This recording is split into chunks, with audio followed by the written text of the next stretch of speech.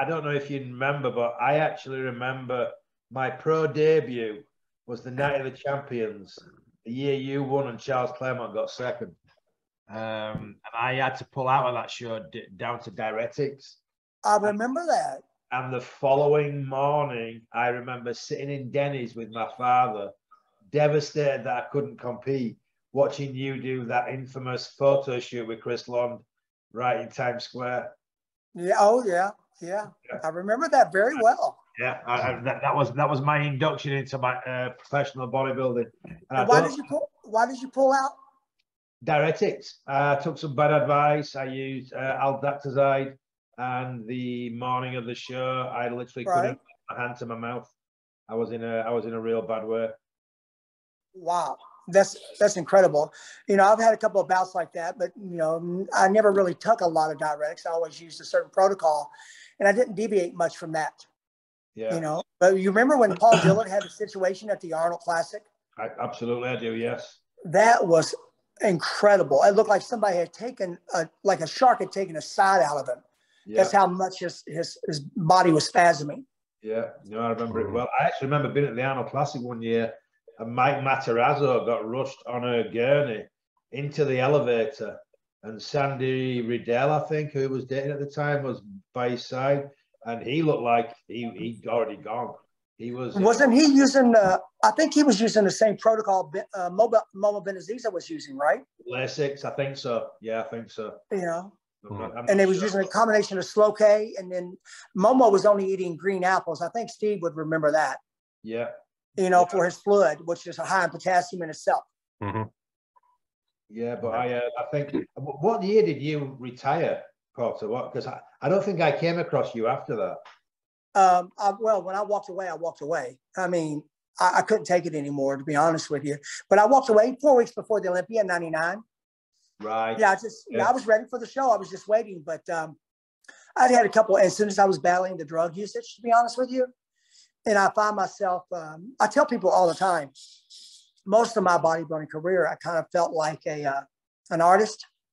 Yeah. And that was, yeah. But then I started feeling like a bodybuilder, and that's when I felt it was time to quit. Yeah.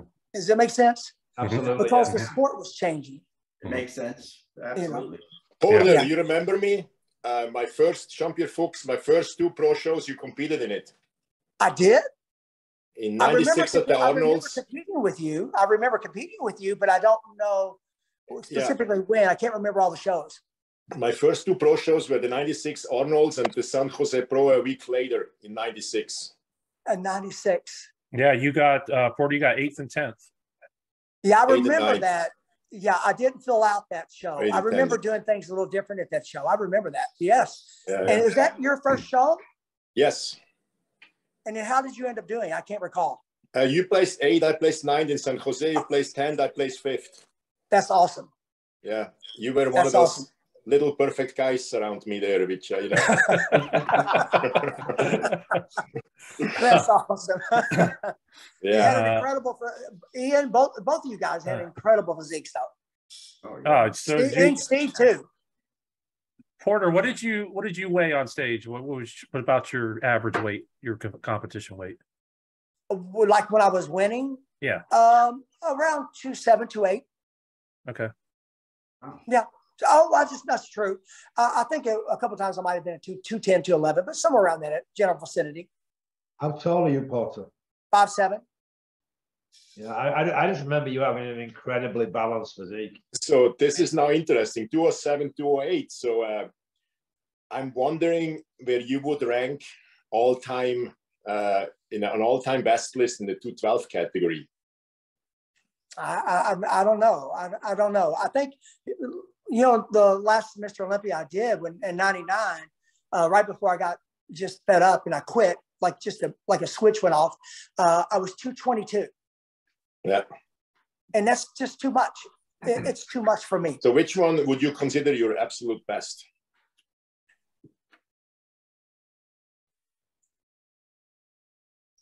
Honestly, 92 Mr. Olympia. What was your weight there? 204, 205. Yeah, incredible. So you definitely one of the one of the And best you got a 212s top of 10. all You got a time. top 10 on that too. Yeah, that was my first Mr. Olympia. Yeah. And I felt I go by conditioning, guys. When I felt like I remember, everyone has their little signals. And I remember it was the first time I competed abroad, number one. Number two, I remember being in the shower, and I think Steve might have been in my room. But anyway, neither here nor there. And I'm trying to shave my abs. Now, I know this sounds crazy, guys. I'm trying to shave my abs, and I couldn't, because they were so deep of crevices. I was trying to reach back with my arm just to be able to get in between the crevices to shave my stomach. I remember that. And I thought that was the best shape I'd ever been in. And a couple other times I was in great shape, but that one stands out to me. That's how, just little things you have. Porter, let me back up a little bit. When did your first show was in '88, Junior Nationals? Is that when you kind of got into bodybuilding? When did you get into bodybuilding? No. My first show was my very first show was 1983. I got into Mr. Louisville. I weighed 152. 10 months later, I got into the Mr. Louisville, and in '84, and I won the Mr. Louisville one weekend, the Mr. Kentucky the next weekend. Okay. Then before the Junior Nationals, a year later, I won the Mr. Continental USA, and then I won my first Junior Nationals. Okay. And then I went on to win or place. I got drug tested. Remember when they did drug testing? They tried it in the first Nationals. Mm-hmm. Well, they drug tested me positive for something. I have no clue because I wasn't taking anything. The only thing I took for that show, this is the only thing I tell everyone the truth. The only thing I took for that show was 10 IUs a week of growth hormone. And that's all I took for 12 weeks. Oh, wow. And they said they tested me for something, so I couldn't compete. And then the following Nationals in Miami is when Franco Santarello won. Flex Wheeler, I remember, weighed 189 pounds and placed fifth, and I placed third, but I was sick. I was sick prior to that show. And then Kevin and I did the Nationals, and I won my pro card in the 91 Nationals. Mm-hmm. Okay. And your big win was your Chicago Pro win. That was 92. Well, my biggest win I would consider, the Night of the Champions. Night of Champions? Okay. Yeah, because, that was one of the most prestigious shows, oh my God, the Night of Champions in New York, I thought it was I was proud of that. I'm proud of everything, to be honest with you. But that was one of my most memorable wins, if you will. Was it one of those years, like back then, often the case with like 50 competitors on stage in New York? Oh, yeah. Yeah. The year I did the Night of Champions when Kevin had tore his pec, and he won in 92, and in 93, I think there was 40-something guys there. Yeah. Mm-hmm. I was in that You show. were in that show? Wasn't there 40-something guys? Yeah, there was. It was, I don't remember the number exactly, but yeah. I took 12th in that. That was a tough, guys, if I may say this, even back then, it was so deep, the quality of the competitors, in my opinion. I mean, I guess I'm being maybe a little bit prejudiced toward the 90s, but I think it was one of the greatest eras. But there wasn't just like the top 5, man. It was the top 10, 15, and even 20-something in the freaking Night of the Champions. It was a hard show. Mm-hmm. It was second to the Olympia. What was the Arnold Classic? That had started then, right? Yeah, but the Arnold, I don't know if the Arnold Classic Arnold Classic's huge now, I think, but it was there. But the 3 largest shows was Olympia, the Arnold, and the Night of the Champions. Yeah, at that point in time. When Wayne DeMilia ran it. Right, exactly. The Night of the Champions was like a proving ground. Yeah. If you could go in and win the Night of the Champions, you were a hot favorite to go into the Olympia. Very, very well. Right. Mm-hmm. Phil, I had no idea you did that Night of the Champions. Yeah, I remember that show. Man, that was supposed to be my pro debut. I was telling Porter, and Phil did a show too. Phil, you did that show? Yeah, I was 12th in that show. Kevin won. That's right. You were saying second. Was that 93 or 92? 92. It had to be. All right, not the one I'm on about then. It was 93. Yeah, because that's when Kevin won in 92. Okay, it was the year Kevin won. Right. Yeah. Okay. Now that was a great show. I think you were. And Robbie Robinson was in that. Yeah, I stood next to Robbie. Man, isn't that something? Yeah, I got a picture of that. Let me say something to you guys. I mean, I know everyone has memorable moments, but if you talk about memorable things in bodybuilding, for whatever reason, at the very latter part of the second round, we were getting ready to walk off stage, and a European judge said, for whatever reason, they wanted Robbie and myself to come out on stage, right? And we did our comparisons, our compulsories. And it was just Robbie and I. And, the only thing I can think of, guys, is I was thinking back to when I was in the 11th grade. Instead of doing my schoolwork, I was looking at pictures of Robbie and Danny Padilla. And here I was, just some hard work and believing in yourself, standing next to Robbie Robinson doing comparisons. That's probably one of my most memorable moments in a sport of bodybuilding. Yeah. That's cool. I agree with that. That was me standing next to Robbie. I remember that more than anything else. Right on. And he still looks incredible. Oh, my gosh. Oh, jeez. Yeah. Absolutely. So speaking of 92, Porter, it's coming up on the 20th anniversary of Momo's death, right? 30 years? Is it 30 years? 30th. I'm sorry. 30 years? Yeah, October 4th, was it? You mind if I get a word in so I can say hi to my buddy Porter? Go. Hey, Steve. Go ahead, Steve. Sorry, Steve. What's going on, buddy? It's great seeing you. Here, man. What about the little guys? Listen, that's what it's about, the little guys. It's great seeing you, Steve. How are you, brother? I'm doing fine, my friend. You doing okay? Yes, sir, man. Great. And you're back in the bodybuilding now. Yeah, I kind of putting on the size again, man. I don't know what happened. After 30 years, something happened. I got a kick in the something. I don't know what the hell. Listen, I tell everyone, I'm on my 26th year of my personal training business, but I don't know how you all feel, but I love working out more today than I ever have loved working out. Yeah. And I couldn't imagine life without it. Yeah. Yep. I agree. I got to agree. I disagree strongly. Everyone agree? You disagree? Did he say disagree strongly? Yeah, I mean, extremely strongly. I like to take the bike out, although my bike has a motor. So at least I take it out, and if the wind blows in my back, I turn it off and sprint. But the gym, I could live without it. I do 3 or 4 times a week, but it's just light stuff. I could live without it, would it not be for, I gotta have to look somewhat okay, and it's good for health reasons. But I could absolutely live without it, Yeah, really? You could just walk away and never work out again? If God would tell me it will not harm you in any way, but when it comes to life expectancy and quality, right? I would never work out again.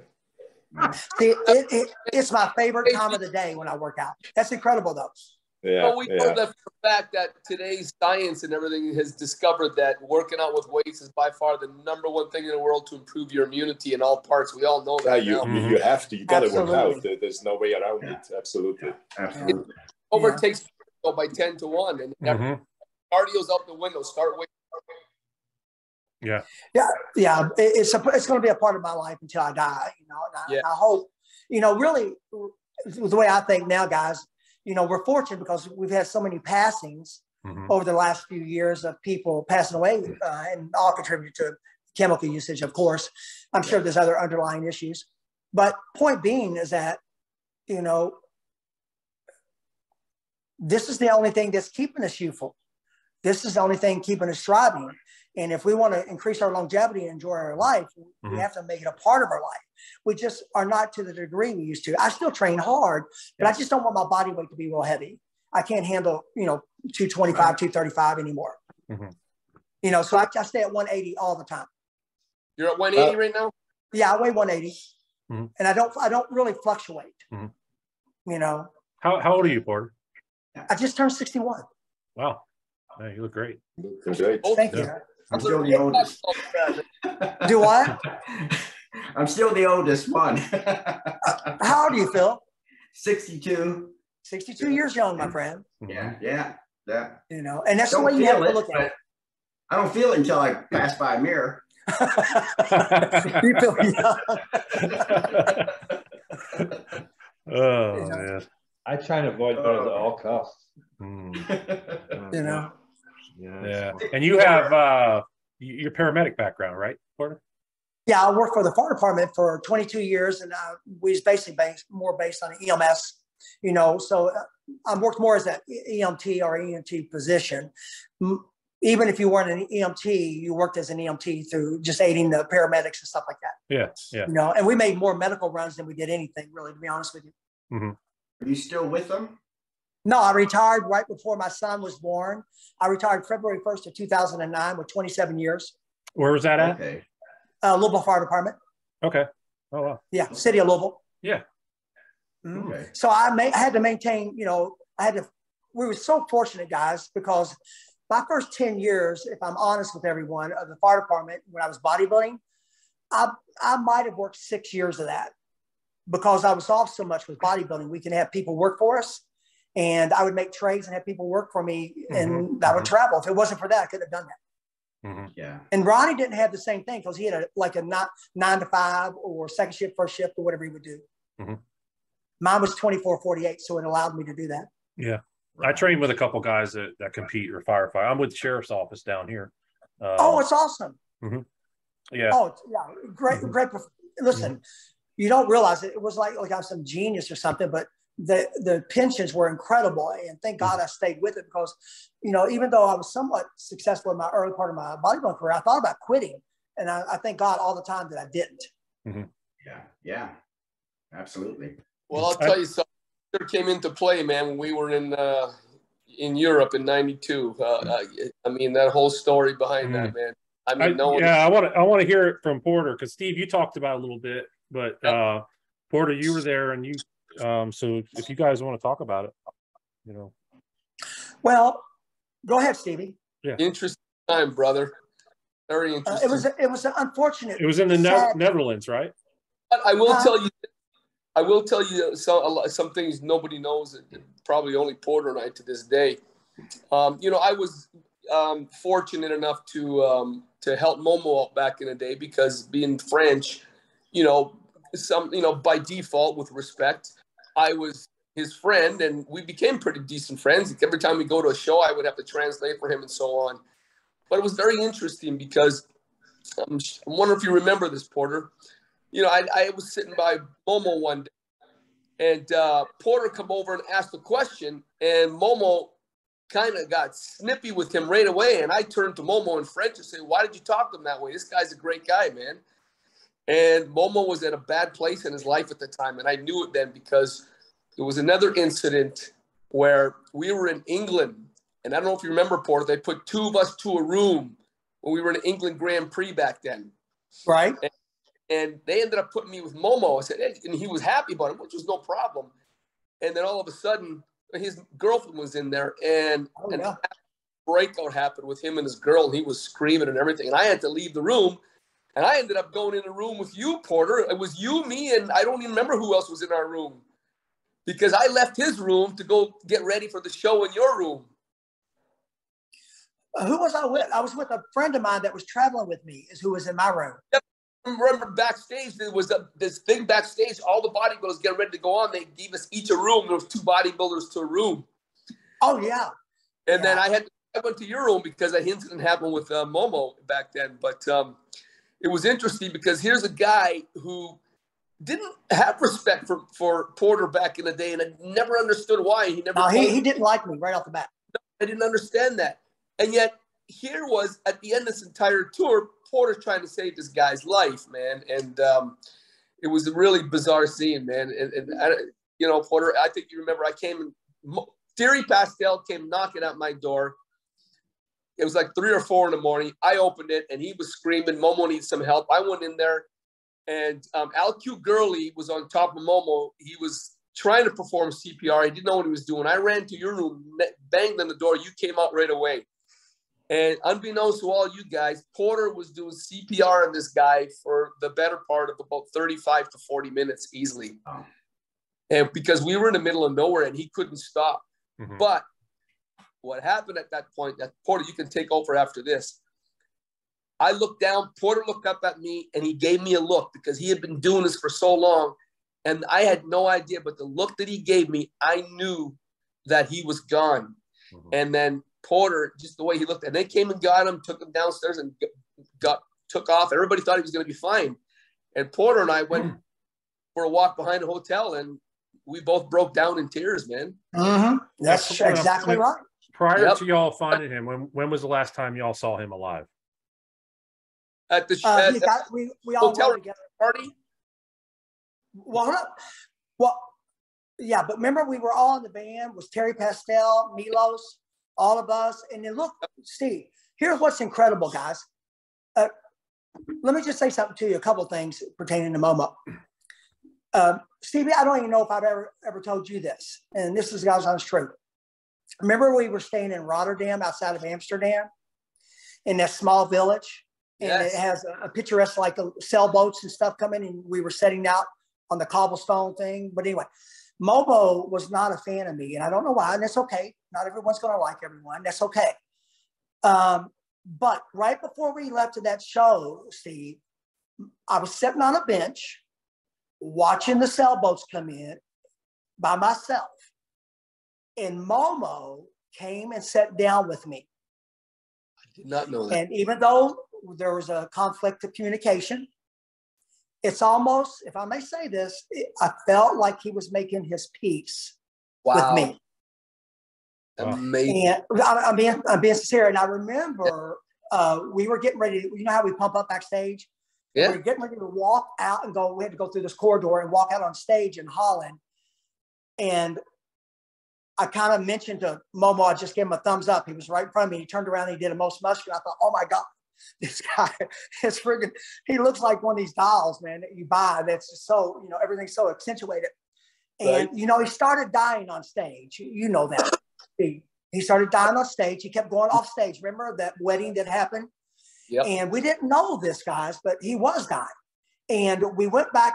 The first and second round was over, and we're doing the third round, which is the posing. And we're all backstage, and I'm standing right next to Momo. And I can't remember if it was IQ Gary, Henderson Thorne, or somebody said, hey, do you want some gummy bears? To Momo, and he shook his head no. And all of a sudden, he turned and he projectile vomited. Remember that, Steve? On that wall. Yep. I mean, guys, a projectile vomited. Puke went everywhere. And then that whole time on stage, we didn't realize he was puking. He was going off stage puking, coming back, going off stage puking, and then coming back. And so he was dying right there. Yeah. And then remember when we had to stay over for this ceremony thing, Steve, and everyone got in the van. It was our last show. We're going back home.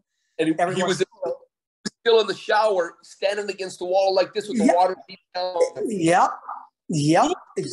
Shower to the van. I don't remember who carried him from the shower to the van. I remember him. You guys, somebody dragging bringing him to. He wasn't able to walk. And I don't know who's the one that. Your signal's bad, Steve. What's that? Your signal's going bad. Uh-oh. Yeah. But Steve, one of the contributing factors to IQ having a problem doing CPR, if you remember, when you called me, I went down and he was trying to do it on the bed. So remember we dragged him down to the floor. Mm-hmm. And then when I bent down, you know, which I got to make sure he's not breathing. He's breathing or not breathing. He took his last breath right there. Yeah. Oh, you just know. Okay. I've done CPR 100 times or more. You just know. So, but once you start CPR, it is what it is. You got to go with it. Right. So if I understand this right, he finished the show? Yes, and he won. Okay. Oh. He was beating everyone. Yeah. And his girlfriend, which was 22 at the time, had never been around bodybuilding. And then she had experienced that dramatic situation. Wow. Yeah. Hey, how old was he? 30-something years old, 32, 33. At that time, he's a little older than a couple of years older older than us. Yeah, a Am couple I of right, years. Steve? Yeah, about a couple of years, I think it was, man. He was. Yep. What a sad situation, you know, but he died what he loved doing. Yeah. But there was no reason. There was no reason for that. He was born in 59. He died in 92. So I was born in 61. So yeah, he would have been a few years older than us. Yeah. Man. Yeah. That's a sad situation, Steve, isn't it? Yep.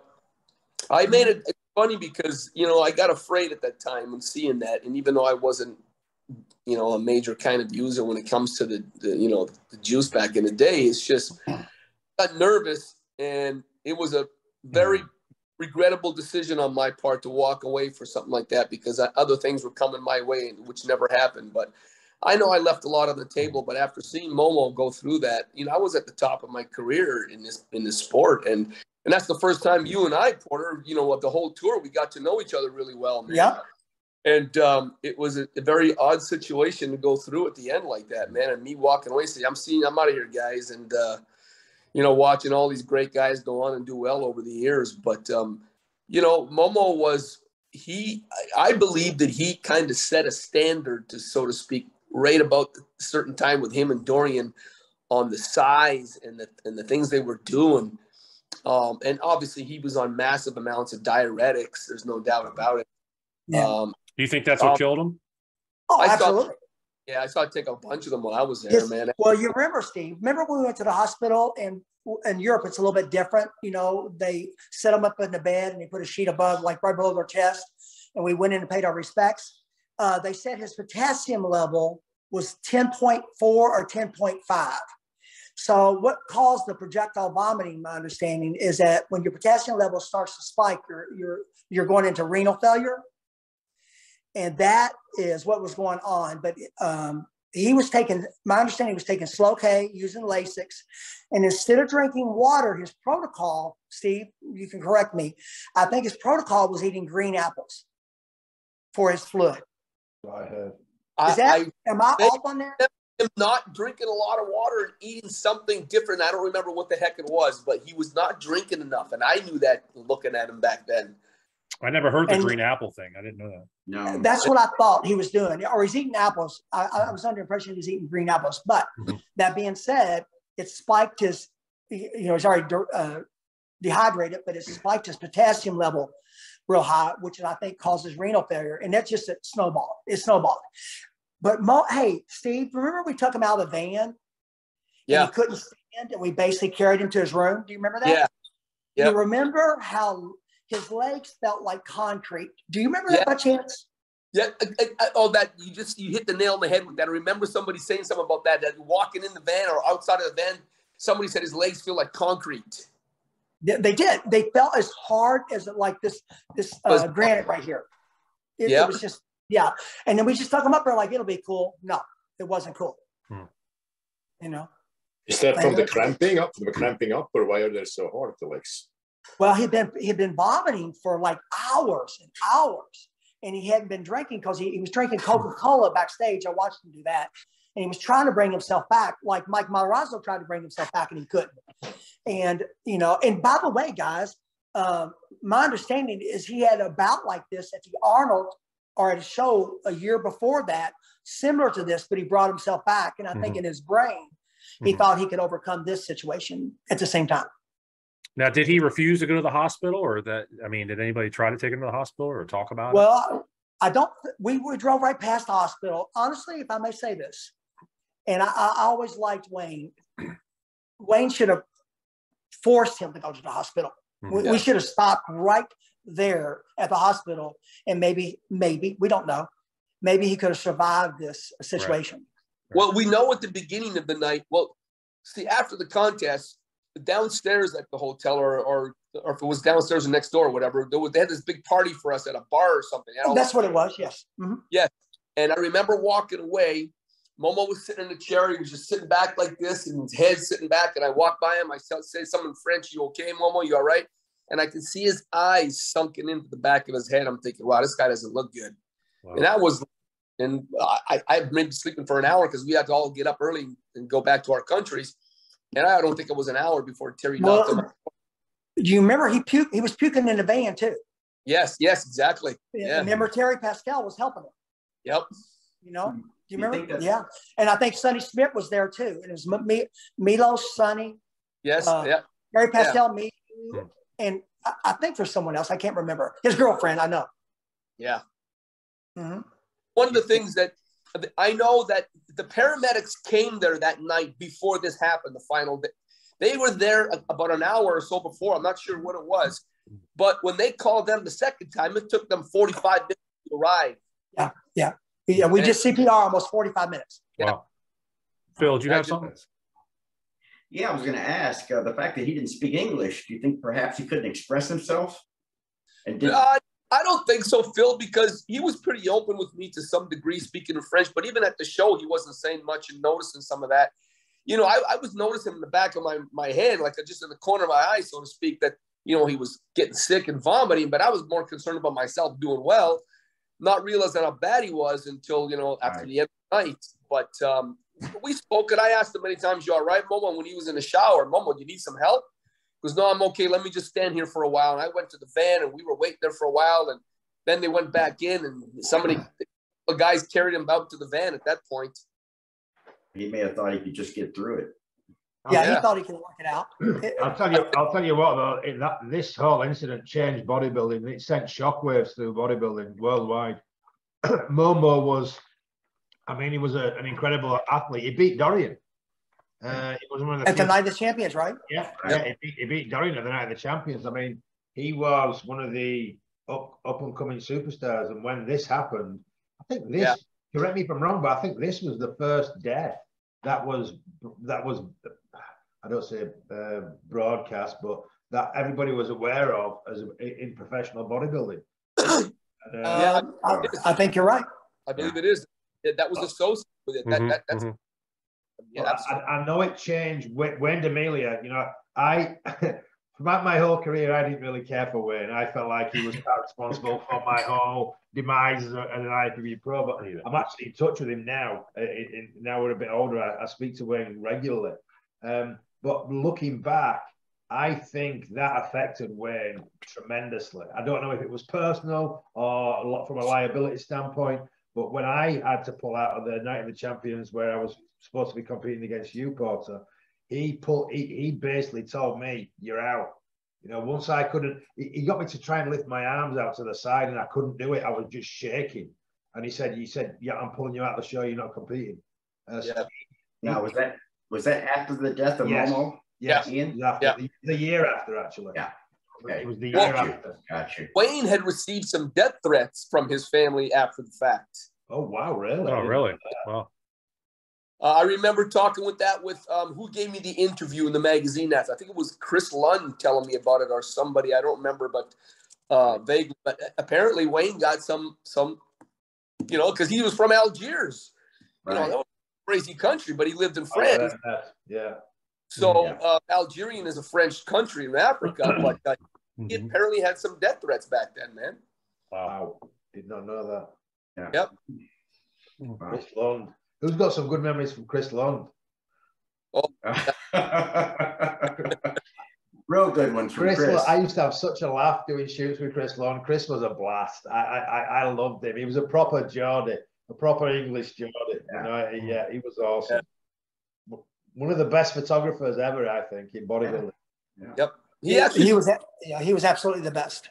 Yeah. Flew to Orlando to give me that interview, man, just for that Momo thing, man. After the whole thing happened, he flew right here a couple of months later, man. But Chris himself flew for that. Yep, they flew in all the way to Orlando when I was living here after the fact, and to just to come and give me an interview, man. We sat down for half a day, man, had something to eat, and but just for that one thing.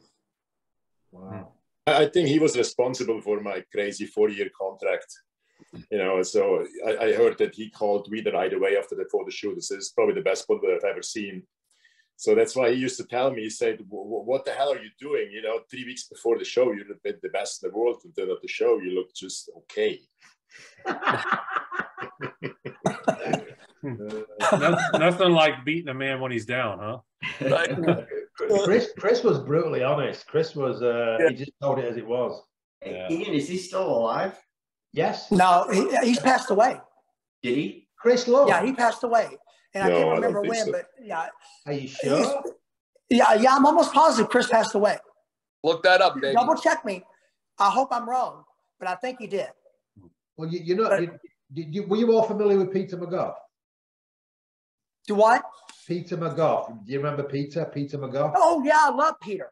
Well, Peter was one of, I've known Peter since I was a teenager. I mean, Peter, I actually had six bypasses, just a bit less than 2 years ago.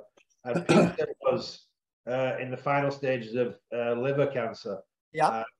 He passed away the day I got released from hospital. but me and Peter were very, very close, very, very close. So he was one of my favorite people too. Peter was great. Peter was great. And he and Chris were very close.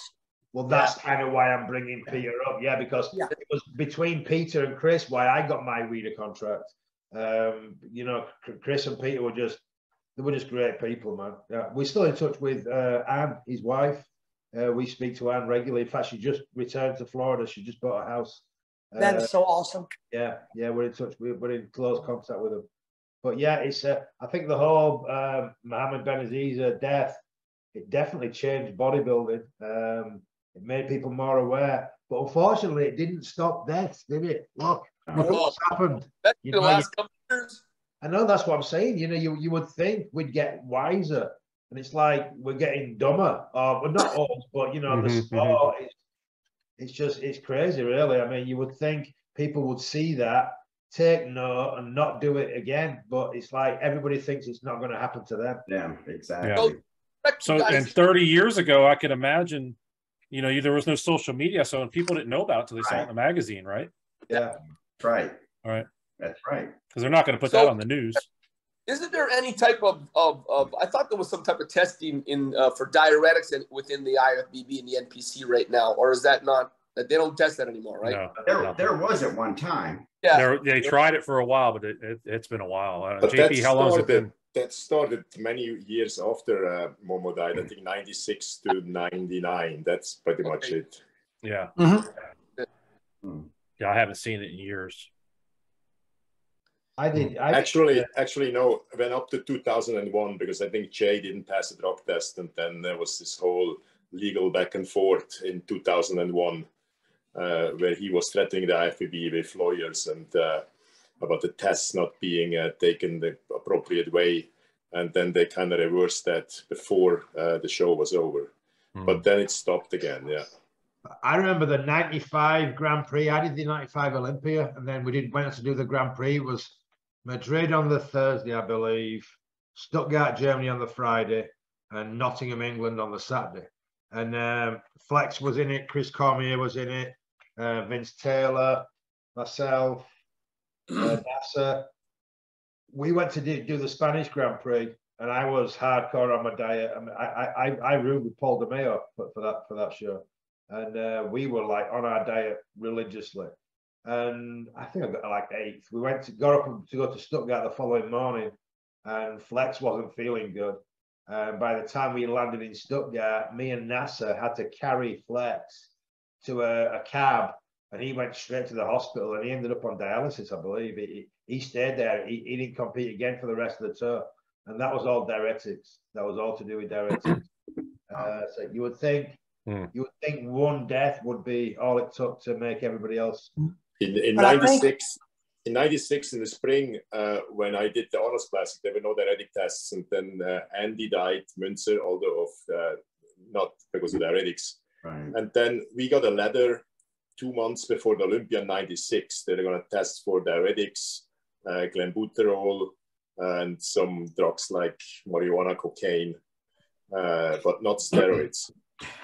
So I don't know if it was because of Andy's death, but there was many, many years after Momo died. Yeah. And in the German world, you know, where we had kind of, in a way, our own bodybuilding world with our own magazines, Germany, Switzerland, and Austria. The Momo death did not shock us very much. It was the Andy Münzer. That was really which retired some athletes, and some athletes didn't come back. Momo, we were more kind of like, well, he's crazy anyway. Look at him, you know. Because I remember stories from the FIBO. There's no way of me knowing if they're true or not, that he's leaving the booth every 3 or 4 hours to inject the Winstrol, and there's no way of knowing that's right. I heard that from his sponsor, Better Bodies, he was at the booth with. So when he died, we were all like, okay, you know. But then Andy, that really, it also was all over the press. And when the biggest German magazine, the Spiegel, got a hold of Andy's drug protocol and published that, we were all in total shock, you know, that a human being can take so much stuff. Mm-hmm. But Andreas Münzer wasn't a big guy either. He wasn't a big man. I remember being stood next to him when we were flying out to do the Arnold one year with me, Andreas, and Neil O'Brien actually in his last show. And he was in line going through passport control. And he wasn't a big man. He wasn't a big man at all, you know. I mean, he had great development, obviously, but he wasn't a big dude. He was... Hey, JP, let me ask you. My last show was the show in San Jose in 96, right? He was in that show. That was his last show, right? He died a few days later. Yes. I was in that show. Going to the airport together, and a week later, he was supposed to guest post in Switzerland. And he was complaining at the airport about something in his lower stomach. And I made a stupid remark to him, which I cannot even believe that I was, you know, saying something so stupid. I said, I just eat a pizza. Because he was always on a diet, you know, 12 months a year. I said, just eat a pizza and you finally feel normal, you know, something like that. And Saturday, his friend showed up at the show. I was waiting to meet him, and the Tuesday he died, you know. His one organ after another collapsed after some inner bleedings in the stomach area. But, you know, he was pretty much in shape 12 months a year. And then he was doing crazy work for Albert Buzek. He worked in his gym, so he had a full work schedule. He did guest postings to afford all the drugs. He went from discotheque to discotheque to guest posts, sometimes 2 or 3 times a week. How old was he when he died? I don't know. He must have been in his early 30s too. I'm not sure. Wow. Yeah. I met him at Albert Buzek's gym, and we guest posed together in Germany. And that's when I first met him. And you could see in his last 2 shows, the Arnolds, and there was something in his lower stomach when he was flexing. You know, it was kind of, you could see there's something going on there. And we heard the rumor that they opened him up and he had internal bleeding. He had bled tremendous bleeding. Wow. Crazy. Why do you guys think they discontinued the diuretic testing after like 2001? Because people started to really get it under control, you know, how to look good. In 96, you could see, you know, the level was a little different than 95, 94. Some people Dorian came in clearly lighter than before. Some people had extreme kind of problems to really dry out. But then 97, 98, 99, everybody kind of had it under control. I mean, I know there's also Chad who had his secret kind of powder or pills he sold, you know, which is diuretic you couldn't detect. But I'm wondering, why did they reverse that in 2002? Would be, I mean, wait. I don't know. Why don't they do it today? Same reason. I don't know. Yeah, because it would really help. To save some lives. Yeah. You don't think it would change the conditioning, do you? No. I mean, at first, maybe again, you know, some people would have to rethink the situation, and you cannot just eat every crap you have to really stick with a good system. But I mean, when you look at Ronnie, 98, 99, he passed the diuretic test. And I know they did diuretic test because some people did not pass. They did not just throw him away like at some amateur world championships. Yeah. He was as good as ever, if not his best shape. You know, I remember, guys, in 90, 91, using some diuretics and doing the Arnold Classic. And 92 was the year 91 was the year I stopped using them. And 92 was my best year. And I did the whole tour in Europe without diuretics. And in Olympia, you know, in 92, I placed 5th in the Arnolds and 11th in the Olympia. And that whole tour, I never used diuretics at all. I was too afraid. I had too many bad reactions, and I was able to control how to manipulate my body to that point. And I still know I can do a little more to get tighter, but I didn't want to play with that stuff anymore, man. And I got off it for all of 92. I pretty much didn't use them my whole career, except a little bit of the European tour. But the European tour, I had so much water and I ate so much crap. It really didn't really matter, you know. So I was constantly drinking water. So, you know, it's just kind of from like being in 80% shape, I was in 85% shape. You know, I used to take a liquid Lasix 2 or 3 hours before the show and started peeing immediately like a cow, you know. So, but there was no danger in any way. You know, I was eating, drinking normal. But all my big shows, the Mr. Universe, the Arnold's, the Arnolds in '96, a friend convinced me not to take diuretics because we did the amateur shows without diuretics because at the Miss Universe they did test you. And he said, look, you're so big and just you're going to be flat, you know. And then the 96, 97, 98, 99 Olympia, they were all tested. So I didn't take any. And after that, I didn't really compete anymore. Yeah. So you know, I never really took them. Porter, you said something a while ago, man, before I was trying to get on here. And I think you're right. And I'm wondering what you guys think about that, that the bodybuilding, the way bodybuilding was in the 90s was, I think, by far more superior and aesthetic and just such a prettier look. And to where the guys had that, you know, look at how the symmetry and the proportions we had back in the day and now where we are. And I really believe that was a major role, man. I mean, we were, the 90s were the era for us. It was the best time. Well, I do believe it was the best conditioning as far as I'm concerned, you know, and that's what I always saw that for, is conditioning. And you notice now the guys are not as conditioned. I think it's more because they use more chemicals and the androgen is a little bit higher, and it inhibits you from getting into kind of a grainy look that we would get in the 90s. But, you know, I think bodybuilding is just different, you know, and I think it changed in around 96, 97 with Dorian. Yep. And it kept escalating and it became something different. You think the reason for that being is the judges started rewarding the bigger physiques? Absolutely, spot on. Absolutely. Yeah. Yeah, they have the control over it. And you know, guys, I'm not trying to be disrespectful to anyone, but the reason they didn't test for diuretics after Momo, because they don't really care. I mean, at the end of the day, it's about the almighty dollar. Mm-hmm. And they knew that would probably have a major effect, but it got to the point where they had no other recourse probably than to say, hey, you know what, we've got to test something, because people were coming down on about testing for steroids and all the above. So they probably, you know, said, okay, I'll tap out and we'll test at least for diuretics, because really that is the culprit. Ian, you had a major issue from diuretics. Yeah. Most people have issues with insulin and diuretics. Most people. It takes, I don't know of anyone that has actually died from steroid usage, other than they might cause major complications in their cardiovascular health, their liver enzymes or something of that nature, renal failure, renal problems. But above and beyond that, the most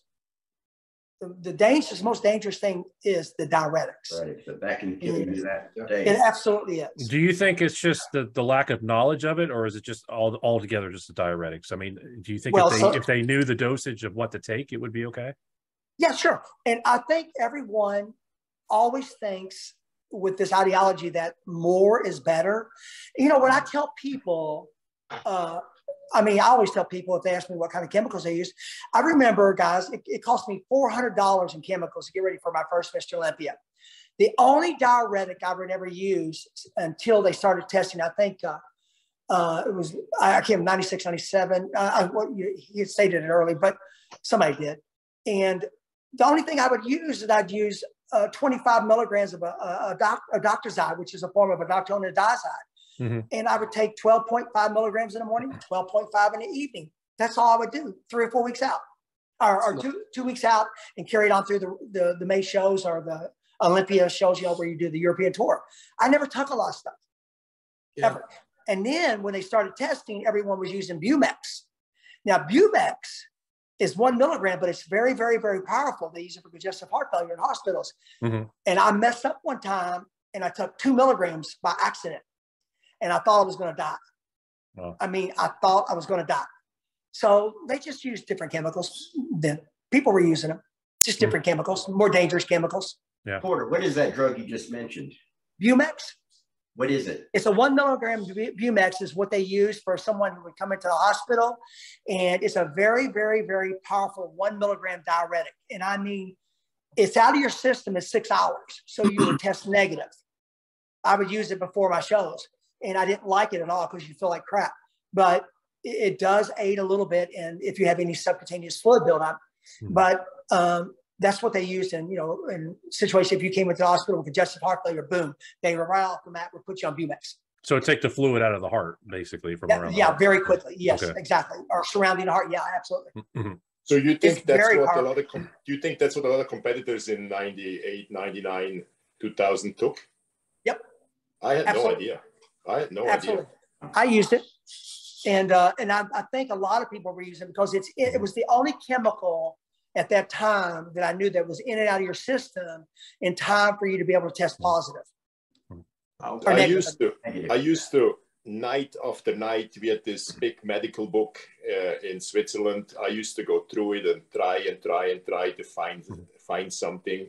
Yeah. In 96, I couldn't really find anything. There was some weird plasma expander which we tried, which is supposed to shift. Well, can I tell you something that it was during, remember Gary Stridham, Gary? Yeah. And before they went to the WBF guys? Yeah. There was two bodybuilders. I can't remember his name, but he always came in absolutely sliced. A black guy, bald-headed, beautiful physique. Reno Janvier. Yes, thank you very much. Do you know what he did? Yeah. He used clear alcohol, vodka, the night before a show, because vodka, tequila acts as a diuretic. In my understanding, I was told that by one of his best friends, he would be tipsy. I'll use that terminology because he was using a clear alcohol, either vodka or tequila, as a diuretic. Wow. Right. Yeah, Rennell. I knew him pretty well. Now, I could be wrong, but it's my understanding that guy was incredibly conditioned. Yeah. Well, he was sliced. Yeah, he had shredded glutes that were amazing. It's like blew me away. It blew me away. He was so sharp. Yeah. Remember, wasn't he there? Was he there with us in '92? No, he wasn't. I don't think I can't remember him being there. I'm trying to remember. I was on many shows with him back in the day, so it might have been before that. I don't remember competing with him. I think he had kind of stepped down when I started competing. So it was before '92. Okay. Yeah, but man, that guy was in shape. And that's what I think. I understand, but I do know alcohol works as a diuretic. Yeah. That kind of alcohol. Yeah. Porter, do you ever have any injuries or illnesses or anything while you were competing? When I competed? Yeah. When I placed second to Kevin at the Night of Champions in '92, I was sick. No injuries? No tears or anything? Oh, now after I retired from bodybuilding, I got into boxing, and I tore my labor in boxing, and I was jumping a lot of rope, and the lower lobe of my teardrops after bodybuilding, but never during bodybuilding. Okay. That's what I was curious. No, I was very blessed. Yeah, I never had anything like that happen, and but I got lucky. Yeah. I got lucky. How do you train now, Potter, and how do you eat? What's your diet and what's your training regime? Honestly, I'm a type of person, I do not crave any food at all. I mean, food controlled my life for so many years. I had an eating disorder in my bodybuilding career. I had a form of bulimia. I just didn't tell people. And I kept it under wraps, and then I finally got it in control the last three years of my career. But I don't care about food. I basically eat the same way I did when I was bodybuilding. I just, if I miss a meal or I can't eat at a certain time, I don't sweat it. I don't eat junk. I very seldom eat anything bad. But I eat healthy. Most people would consider me a health fanatic. Like I don't drink. I don't do anything. And unfortunately, once you're on chemicals for so long, your endocrine system is going to shut down. You're going to go through andropause, which I did. I was clean for 10 years after bodybuilding. And then once my son was born, I knew I was in andropause. So I've been on TRT for 13 years now, just 100 milligrams a week. Other than that, above and beyond that, that's all I do. Yep. And I just eat healthy like I did when I was a bodybuilder. That's, I don't deviate from that really. And I have a more balanced diet, and I make sure I get an adequate amount of fats in my diet because it's one of the most important macronutrients you can do. Other than that, yeah. Porter, if you don't mind, what do you take for TRT? Huh? What are you taking for TRTs? Cypionate, 100 milligrams every 7 days. And I use a Nastrozole, a 0.25 with a Nastrozole when I do that, so I don't get that spike. Right. Interesting, man. Yeah, it's important. I thought about I can honestly tell you this much. I would give anything to do another cycle just to have that feeling again. But no, I would never go there. I have a son. I have a 13-year-old son. I'm going to tell you something, guys. And I don't think any of you have ever experienced this, okay? After 30 years, to go on TRTs, and JP, I talked to him about it a little bit. He knows, man. We were discussing some stuff several months ago. But for the first time in 30 years, and that was back in May when I started, and all I did was 0.5 milligrams a week of cypionate. Okay, 50 milligrams, I should say, 50 milligrams a week and 50 milligrams of parabolin. And I put on 15 solid pounds. You're taking parabolin too? I just stopped it a month ago, man. I was doing 50 milligrams of that. And I put There's me thinking it's because you were eating meat. you shyster, you. Ian comes out of nowhere. All amount that was. Sorry, I was coming to a dark hole, man. I wanted to train again and do something different. I said, I got to try the TRTs. Let me see what's going on here, man.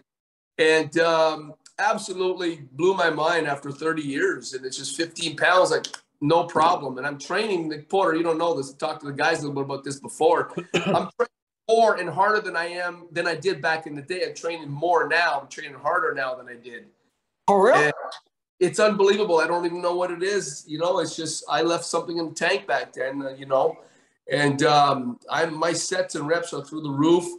Not heavyweight, but moderately heavy. And like I said, and I just scratched the surface. And, like you, I'm the same way. I eat very healthy. And but I'm not consistent. So I couldn't imagine if I was consistent going on just another mini cycle. And that the one I'm in, I called that like an extra mini one, man. What do you mean you're not consistent? In terms of my eating, I'll miss a meal here and there. I'm not dieting. Oh, yeah, that's okay though. That's okay. But I still get all my meals in, but I don't sweat it. It just might not be at a certain time. But I will tell you though, having low levels of testosterone, Steve, is detrimental to your overall health and well-being. So it's great that you started. It took me a long time to realize that, and I saw a difference right away. And people don't realize it, man. Mm-hmm. But I've done one thing, and most of these guys know that too. I'm not a meat eater, brother. I don't eat meat maybe once a month if I'm lucky. But I'm mainly. Hold on. Clarify meat. Are you talking poultry as meat, or just poultry and then meat? Any poultry, any red meat. Maybe once a month I'll go indulge on something, but it's mostly fish, a couple of eggs here and there. A lot of plant-based foods, man. Wow. Yeah, I never eat red meat, but I eat turkey and chicken. Yeah, I'm more plant-based. And then, it's funny you say that, the argument out there. I was hearing this the other day with this lady, Dr. Gabrielle, along with Michael Hearn. And they were talking about red meat being like the Superman food. It's like, I'm not on board with that. I'm not a fan. I've done too much research on it. And I don't agree with it. But, then here's a doctor talking with Mike saying that red meat is the best for bodybuilding. And you see all these people on Instagram and everything using red meat like crazy. It's very difficult for your body to digest it, number one. And most studies show that people that eat large amounts or a lot of red meat have a higher incidence of colon cancer. Oh, 100%. And it's hard to convey that to people. They don't realize. Higher cholesterol too, right? Yeah. Oh, absolutely. Spot on. Yes, absolutely. Yeah. Yeah, no doubt about it. Every once in a while, if you want a lean steak, I just teach people balance. Find a balance. Yeah. Every once in a while, I will grab. We'll lose the Steve again. He's freezing. Well, speaking of, having the desire sometimes to take a little, get on the little cycle or something. So every year when I go back to Switzerland for our show, the Swiss Grand Prix, because I know I'll be on stage a lot. I'm doing interviews. Sometimes, 2 months before, because I'm taking 100 milligram testosterone a week, I think about it. Maybe like just a little bit of Deca, or I just can't do it mentally. I can't, because I don't want to. I'm afraid I'm going to die.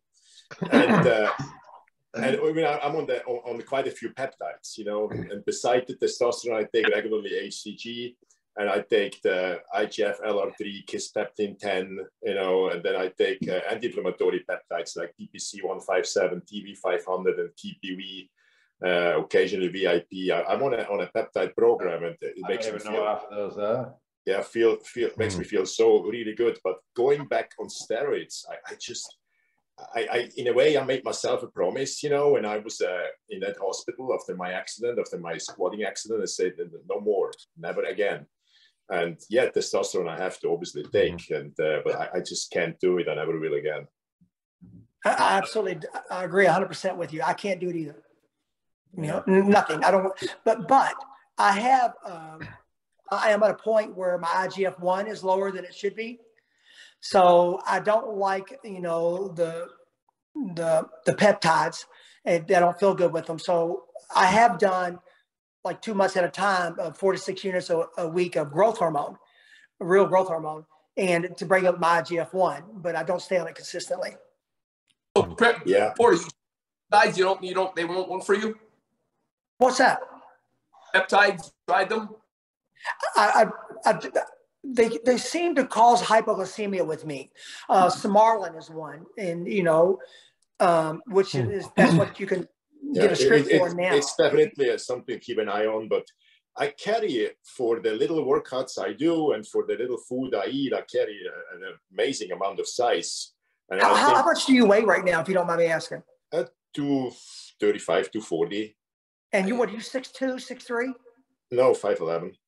Are you really? You look taller than that. I thought you were taller than that. Yeah. I used to be 5'11" and a half. But I really, the peptides really work for me. I do a weekly blood sugar test in the morning. I want to make sure my insulin sensitivity is not changing. So I wouldn't mind to take 24-hour insulin if I have to, but there's no need for it. And I really.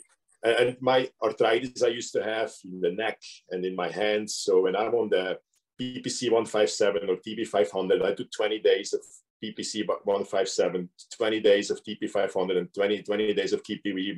I feel nothing. I feel great. Really? Is that sub-Q? Do you take that sub-Q or orally? No, I inject it. So with the small insulin needle sub-Q, you know. Right. So I'm absolutely a believer in it. It started all with PPC 157 many years ago when I had an accident. I fell off a quad, a desert vehicle, and broke both collarbones. Wow. And it just took forever to heal. I mean, it just didn't heal. 6 months later, I was still jerking around with 25-pound dumbbells. And a friend of mine told me about it. And I started injecting it near the collarbones twice a day, 250 microgram, and in with 2 or 3 weeks, it was like a 80% improvement. Oh, really? And so that's what awesome. got me to look into it. And whenever I find a new peptide, you know, I get in touch with Dr. Schottel. I discuss it with him. I try to do as much research, although it's difficult sometimes because it's not there's not a lot of human studies done. And I did make some mistakes, you know. So there's this peptide VIP. I can't tell you exactly what it stands for, which should regenerate your heart. And that's also a good inflammatory peptide. I remember I went on it's very, very hard to research what the right dosage is because there's only animal studies made. There's a very limited study at the beginning of COVID with like 31 individuals. It was great, the effect on the lungs. You know, people had COVID, but then the FDA didn't accept it because they didn't think 31 is a real study. What's this one? What's this? VIP? VIP. VIP. Yeah, I can tell you in a second what it stands for. So I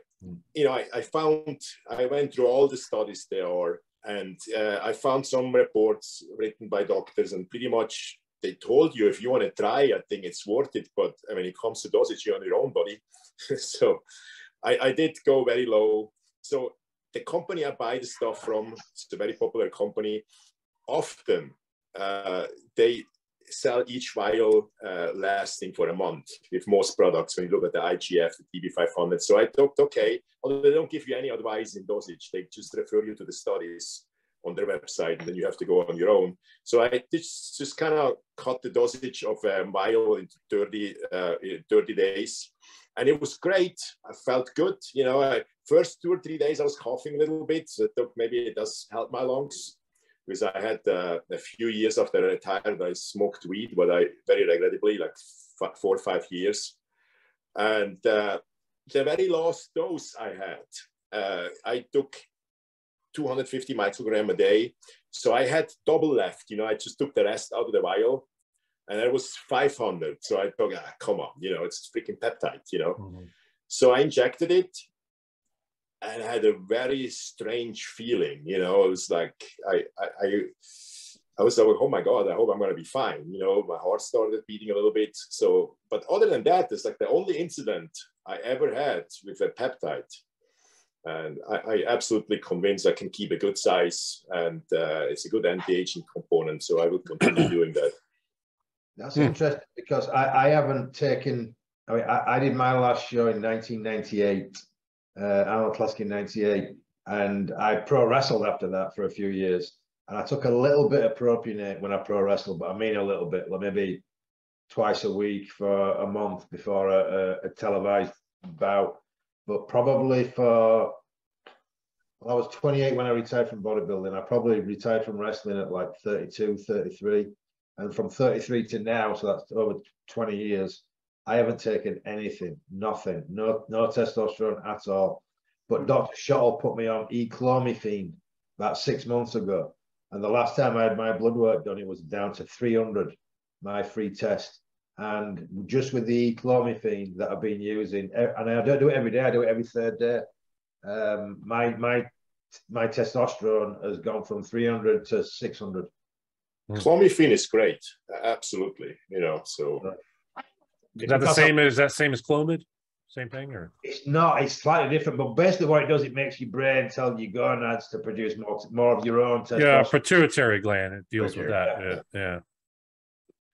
So it's kind of in the similar. It works kind of similar in a way. Like you can do clomiphene. I think it's the best of it, and you can try it with Nolvadex, HCG.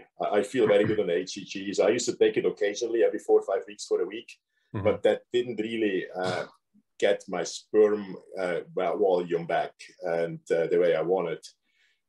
So I went on twice a week, 1,000, just over a longer period of time. I'm like, it's now week 12 or so, and it's fantastic, the effect I have on it. Why do you do that? Is that for health, or just because you want more? It's just freaking. I don't want to, you know, I don't know how far we can go on a podcast, but there's something has to come out of it, for God's sake. Yeah. You know? That's when he films his other podcast. You are a sicko. You know that? You're a sicko, JP. Yeah, you ask me, so what can I do? Hey, Porter, let me ask you, what's your training like today? Being over 60, how's your training? I train with a great deal. I train very fast, and I've always been a fast trainer. But I work out 4 days a week with the same level of intensity I did when I was bodybuilding. I don't, of course, I can't use the poundages. No. I go as heavy as I can, but I'm just methodical about warming up, and I train hard, because if you don't create stimulus, you won't be able to even maintain what you have. Right. You know, so I'm kind of like I have the ideology, get in and get out. Gotcha. And get your workout done. And but one thing I will say, though, one thing I need to do for myself is, because I train so fast, but I need to do more cardio, but I'm so busy. Right. It's hard for me to get cardio in a lot. So I try to do a combination of anaerobic aerobic with my training sessions. Are you training each body part once a week only? Yes. Okay. Yes. And you said you're personal training, right? Yes, my 26 years. Okay, and that's your full-time job. Yeah, I have my own gym now. Okay. And about 3 years ago, I was tired of renting, you know, from gyms, and you never know when you're going to get, you know, shut out. Or right. I said, the heck with this. So a couple of my buddies and I said, let's just open our own facility. So we got a really incredible 3,000 square foot gym. I mean, it's a complete gym. And the thought process is when I opened it up, one of my partners, Mike, I said, listen, Mike, he was a competitor too. I said, I want to be, not that I would, but if I ever had to compete and get ready for a show, I could do it in this gym. And that's the way we put it together. Nice. Whereabouts is that gym, Porter? It's on Shelbyville Road in Louisville, Kentucky, in Village Square Shopping Center. And it's really a really nice place. And the only way you can be connected to that gym is to be with a trainer. Mm-hmm. So Porter, you hear thinking they're bringing back the Masters Olympia next year, man. What are your thoughts? No way, Jose. You know, and you know Henderson, I think, is getting ready for that. You know, so you know, no. I have no desire. I have no desire. Yeah, I can't even hardly go to a bodybuilding show.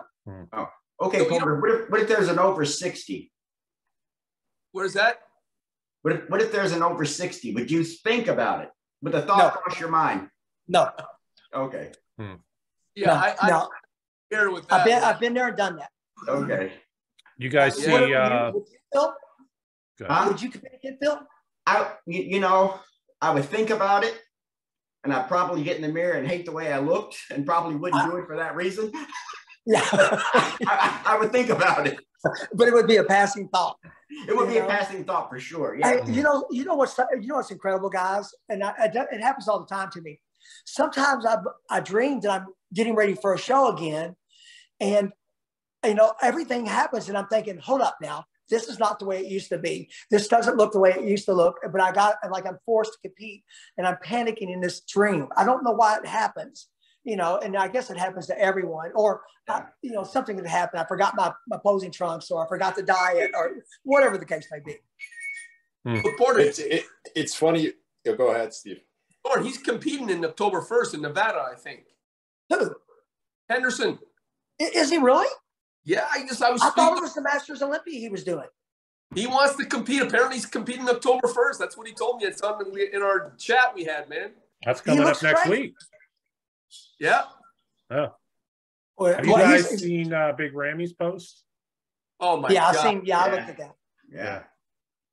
I'm sorry. I don't know. I just don't see the condition. I mean, he's still far out though, so it doesn't matter. No, he's not far out, is he? How far out? Where's Olympia? December 17th. He looks good then for where he is. I kept thinking it's in September. You talk about 2 days, 14 hours ago, the front relaxed. I'm about to put it up right here. Yeah, I was just looking at it right now. Right here. This was just posted 12 hours ago. It says unbelievable. He's starting his start of my contest diet. He's 337.7 pounds. Jeez. That is insane. It's a Marvel Comics boy, is what it is. It's a new hero. Yeah. I'm not going to take away from his physique, but to me, the beauty is gone. Of course. Yeah. Do you guys think he's going to keep his title? Oh, most likely. Yeah. Come in, dial. Yeah, most likely. Yeah, him. You know how they are. Yeah. JP, what do you think? Oh, 100%. I mean, Nick is too wide in the middle. You know, it's not. You know, it's no way. The surprise could be Dauda Samson. Mm-hmm. You know, he is really incredible. Are they accused? What was the talk the other day? Is they accusing Ramy of doing synthol? Well, he had this very awkward picture. I don't know why he posted that. Maybe it's him. Oh, here you go, like 6 posting down or 9. You can see it. It's really awkward. 1, 2, 3, 4, 5, 9 postings down on his Instagram page. That where he's just standing there with his shirt off and his shorts. Yeah, it looks weird. His shoulder, you know. It looks suspicious. Yeah. Yes. I mean, he injects probably a lot in his shoulders. I don't think he takes Synto. It's just probably makes all his injections into his shoulders, and he's gonna have to probably stop that, you know. But this better today's is a little better, but it is awfully round. It's not pulling up for some reason.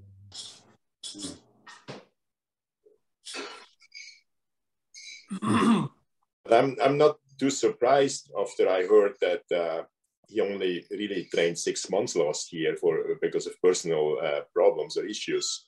You know, this year he pretty much focused all year on the Olympia, so I'm not surprised he looks a little better. So he will win. Yeah. Cool. Does anyone of you all know how Nasser El Sabati passed? Heart failure. Heart failure, yeah. Congestive heart failure. Yeah, we did an episode on that about a month or so ago on a couple. Wow. Yeah, we did. He was young. We did Dallas. We did a few of the guys. Yeah, I liked Nasser. Nasser was always cool with me. Me and Nasser got along. Did a few photo shoots with him, and it was sad. You competed with him, didn't you, Porter? Yeah, actually, and a couple of times, twice there was an incident. I don't know what was wrong with him, but he did a guest posing, but I kind of came in as he was there, but I did the guest posing for him. He had some type of thing where he couldn't guest pose. I don't know what it is specifically, but I remember doing a couple of guest posings with him and for him. You know, but I like Nasser. Yeah, I competed with him 2, 3, 4, 5 times, 6 times, maybe more than that. Yeah. I really liked his physique. I think at the latter part of his career, he started using synthol, right? I think so, like in his shoulders. He had a bearing on him. Yeah. He had a negative effect on him. For years, he had this nasty infection, I think, in his left shoulder. Yeah, you're exactly right. Had to cut it open several times, and he used a lot of synthol, starting pretty much. It became very obvious 98, 99 Arnold's, and then it gotten worse from there. And it gotten so bad that you couldn't see a separation between shoulders and arms anymore. He just kind of became addicted to synthol, the feeling of it, you know. Because I took a little bit in my triceps in 97, and just a little bit to make my front double biceps look better. And it's incredible, the feeling, because you wake up in the morning and it feels like you just did 20 sets of triceps. Wow. Well, do you all remember escalene? Yeah, they ran out of it. Yes, I remember everyone with Momo was using escalene a lot, right, Steve? And there was a lot of people. I'm not familiar with that. I remember it. Yeah, I remember it. Kind of a site injection. Now, exactly right. Does synthol work like did it right away? Does it show what it does, or does it take a little while before it starts? Well, I'm going to tell you. I can only tell you what I did. You know, I mean, I know they're recommending it to take it in off season. No, I don't recommend anybody taking anything. I'm just curious. Period of time. No, what the makers and the one person who sells it really, or has the permission to sell it, recommend to take it in off season. As I have no experience with that. But about 3 weeks before the Olympia, I did 5cc shot in my triceps. Very on the inside, you know, so I'm going to make sure it's not going to start to look washed out. And then I waited 5 days, and another 5cc, and I waited 5 days, another 5cc, and that was it. It created a real nice roundness from the front in my front double biceps pose, because I was a little bit worried about that. And I didn't have a triceps before with striations and things. You know, it wouldn't be too obvious. It wasn't too obvious, so nobody really noticed anything. But then, of course, I loved the feeling so much, and the way my front double biceps looked like in 98, I tried it for my biceps too, and it created a mess. I mean, my arms looked absolutely ridiculous, you know, so never touch it again after that. Yeah, I've heard too many bad stories about it. I would never. But I did have some success with athletes I trained, you know, in the triceps or so, but all just like very little in the prep, you know. I never tried it with anybody consistently in off season. Yeah. Well, yeah. Wow. Well, Ed really scared me, you know, when he told me that he thinks that synthol killed more athletes than steroids, you know, Ed Connors. Yeah. So that kind of, then I had one really great athlete.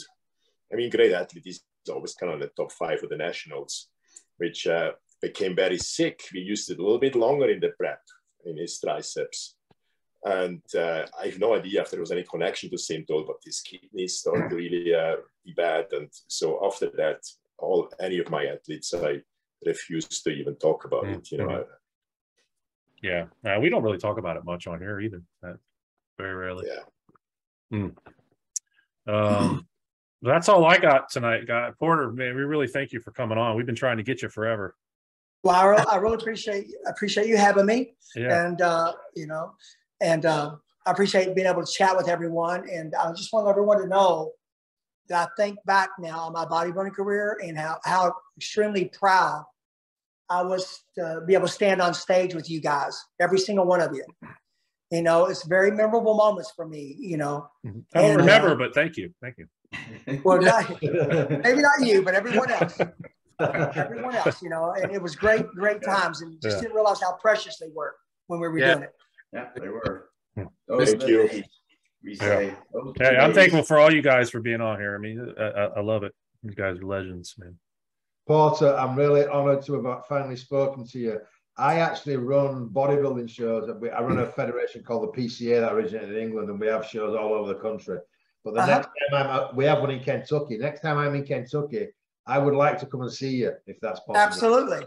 Absolutely. Awesome. Absolutely. I'll reach out to you you're on Instagram, right? Yes. I'll reach out to you on Instagram and I'll exchange details so that when I'm up there, probably like June, July, when we're going to be doing a show up there. But I would love to come and see you, Jim, and meet you in person. That would be great. That would be awesome, Ian. Hey, Porter, what's the name of your gym?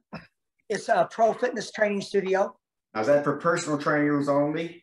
Yeah. Or do you sell to memberships to bodybuilders who want to train? No. You have to be a trainer, and the only way you can be in the gym is if you're connected to a trainer. We've got 5 trainers, 6 trainers. Gotcha. Yeah. Awesome. As a matter of fact, we brought one more on board, and so they bring she's got 35 members or 35 clients, so she'll bring them in. So we've got about 165, 75 people in the gym. That's not bad. Wow. Not bad at all. Awesome. Yeah. That's good. No, we're busy. We're busy all the time. Each person has their own individual business, though, so it's great. That's good. Awesome. Cool. Okay. Thank you, guys. All right, Thank gentlemen. you, guys. Great Steve, talking to you. All right. You all take care of yourself. Oh, Phil, yes. take care of yourself. You too. Everybody have a good evening. Yeah, y'all be careful. Dude, I'll call you soon.